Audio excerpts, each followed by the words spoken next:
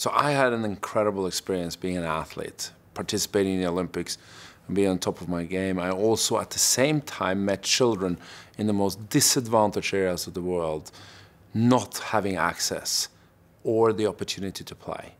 And I found that the fundamental part of development of a child is the right to play, where you learn the life lessons, the skills you need to overcome diversity, poverty, violence, etc. And I found that there was such a critical element for every child that they should have the right to play.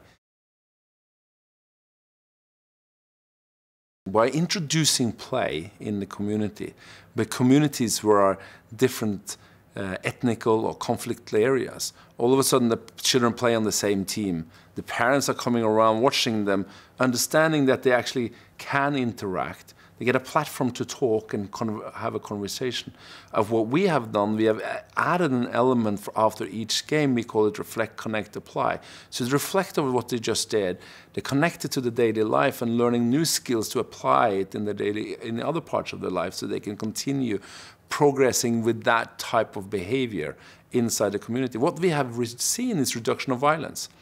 In the school system, by learning literacy, numeracy through games, children are more motivated. They understand better why they should learn, and their interest in learning is increasing, meaning that they also get the self-confidence and importance of school, which means they stay longer in school.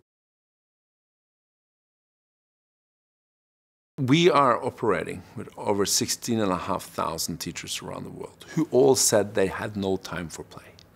They came and said, we don't understand how to play anymore. We've forgotten how to do it. We have this very big demand of us to how that we have to educate. So we said, let's break down demands. What is the curriculum and how can we do the lessons through play? When a teacher stands in front of 50, 60 students, they're not listening anyway when you stand there on the blackboard trying to do a one-way educational moment. Over half of them is not turning up over the next 4 or 5 or 6 years. So you have to change.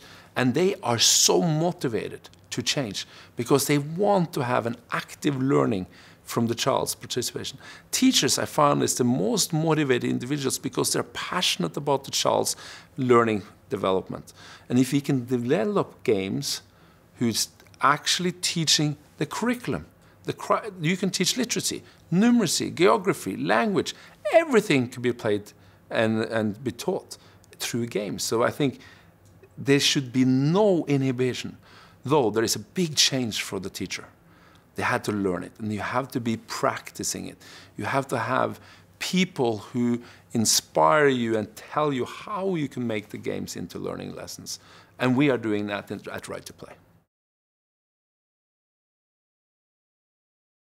My vision is that every ministry around the world should understand how powerful play-based learning, structured play-based learning, and unstructured play is for the development of a child, that it is integrated about 1 to 2 hours a day in the ability for a child to develop, because they will become more creative, have better control of their own learning, they will learn academically better, and they will have a better relationship with the teacher and students in the classrooms. This will transform education, and my vision is that it actually will happen over the next 10 years.